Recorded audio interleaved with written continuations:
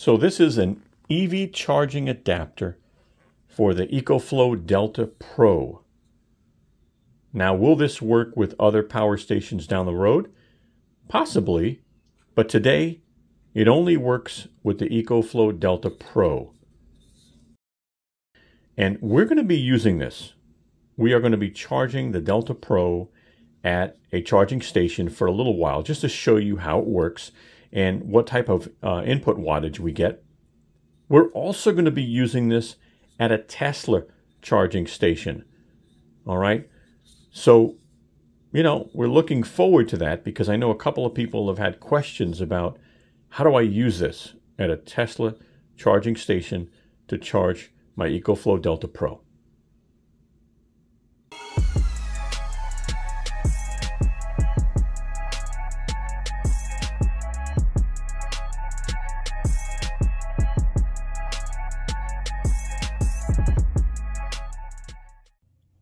Hi, it's Al from Techmadeezy with a real quick message. I just want to let you know the video you're about to watch is not sponsored. We went out and bought the products ourselves. So, if you like our video, please give us a thumbs up. It definitely helps. Share our video.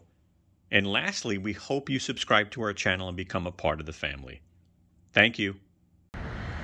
So we are at an EV charging station, and these are called Blinks. Blink is a system that's out there that uses the J1772, which is compatible with the EV adapter by EcoFlow. And we've got this 100-pound beast here in the back seat. We're going to go ahead and do some EV charging. Now, the EcoFlow adapter will actually connect to this J1772. All right, so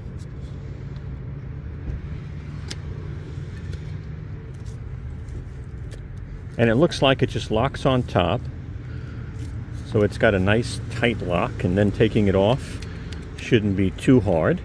So that's in. So all we're gonna do is connect it. I want to make sure that this clip snaps into place, and it did, so it's holding on tight. All right, guys, so we are connected and we are charging the Delta Pro. As you can see here, just be careful, make sure I routed the wire a little bit behind the unit just so nothing was being stressed, because you don't want to break the port.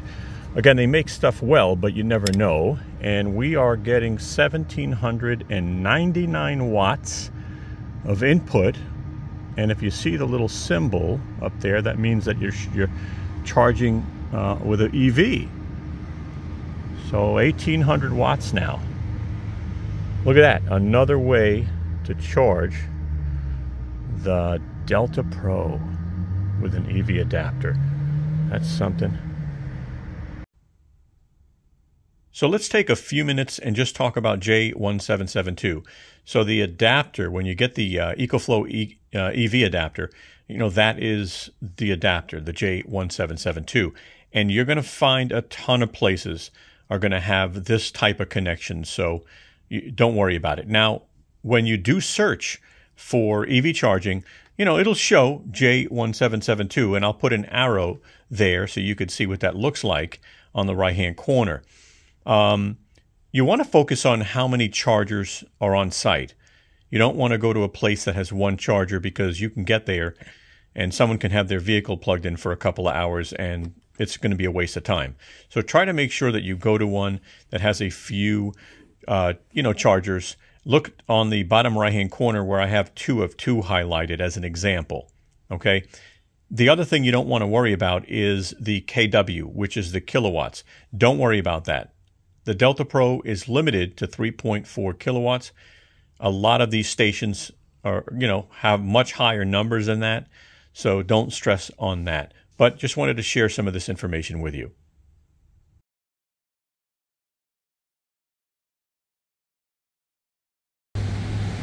Okay, guys, so this is what a Tesla destination charger looks like. Very different from a supercharger. And as you can see, we are charging the EcoFlow Delta Pro. And I'm about to go ahead and show you the adapter we used and how easy it is to have another way to charge your Delta Pro. Now all we need to do is take the special TeslaTap adapter, specifically this model, and we're gonna, obviously that side goes into the EcoFlow adapter and this side goes into the Tesla. So let's go ahead and just connect this. So here's the EcoFlow adapter. All we do is just kind of make sure these lock in place. Now that that's in all the way, we're going to take the Tesla plug. Let me pull it out so you can see how it connects. So as you can see, both adapters look the same. So all we do is it slides right in. Let me bring it around and plug it in. And now we just take it and put it in on the side. And just make sure you're careful. You know, this stuff's made to last. You want that to click in. And now we're going to watch our wattage and see what type of wattage we get. And the adapter is connected, as you can see. And we're already above 700 watts. Now I don't know what the max is based off this Tesla destination charger. Some of them are 8 kilowatts, some of them are 16 kilowatt. I'm not sure if they have other types.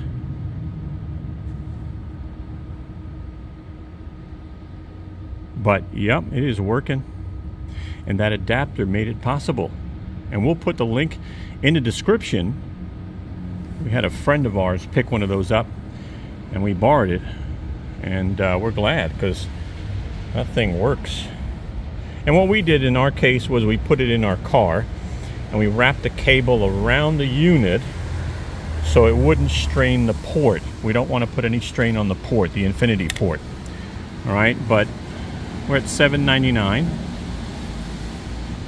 800. So it kind of looks like maybe this is the max on this specific Tesla destination charger.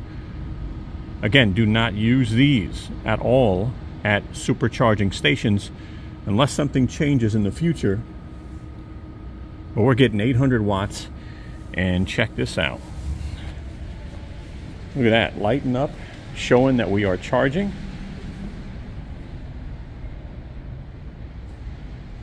And there you go. Although this is an amazing product, putting it in your vehicle and taking it out is a bundle of fun at 100 pounds. So just beware. Hey guys, if you're really enjoying this video, take a moment, give us a thumbs up. Brooklyn and I would really appreciate it. Thank you. Now, if you're thinking of going to a Tesla station to charge your EcoFlow Delta Pro, keep in mind you do not want to go near a supercharger. To the left side is what a supercharger looks like, and to the right is what a destination charger looks like.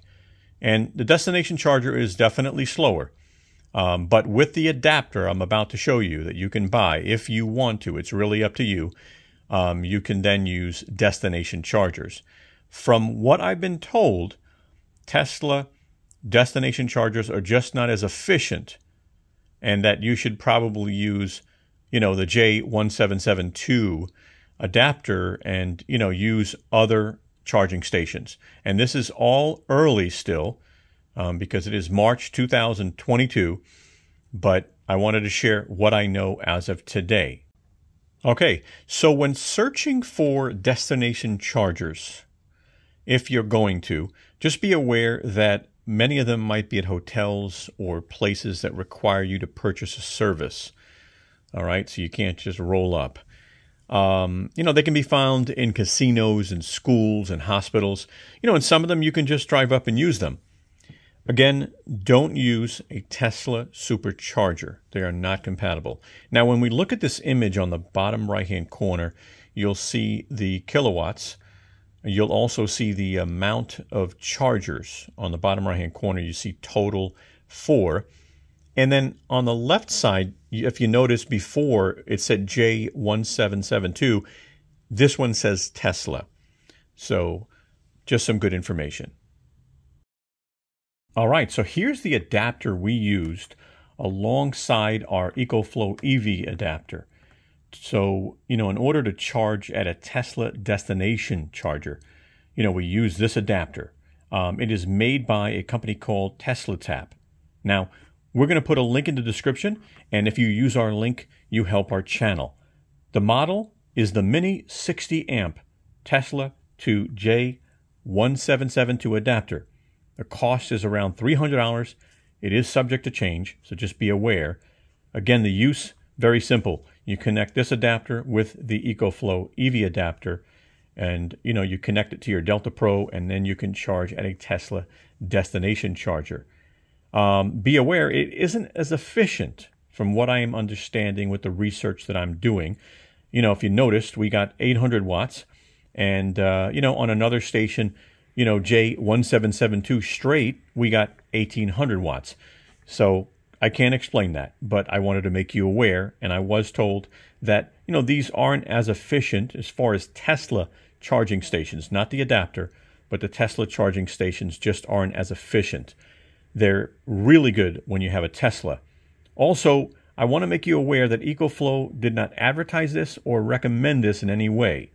I'm just showing you this because I wanted to make you aware there are options out there, So I hope this is helpful. Here are some specifications. You can hit pause if you want to go through this, all right? But you'll be able to see warranty information. I left a diagram on the right-hand corner that's helpful, the model number. So take a look at this. I hope you subscribe. I really hope you give us a thumbs up and share our video. It really helps the channel, all right? But again, hit pause if you want to look at this for a little bit. Hey guys, take a moment and give us a thumbs up. We'd really appreciate it. As you can see, Brooklyn, she's waving her tail for you. Take a moment and subscribe. Don't forget to hit the bell and you'll get notified of new videos we come out with. Also, follow us and contact us on Instagram, Twitter, or Facebook. We'd love to have you. Thank you so much, and have a wonderful day.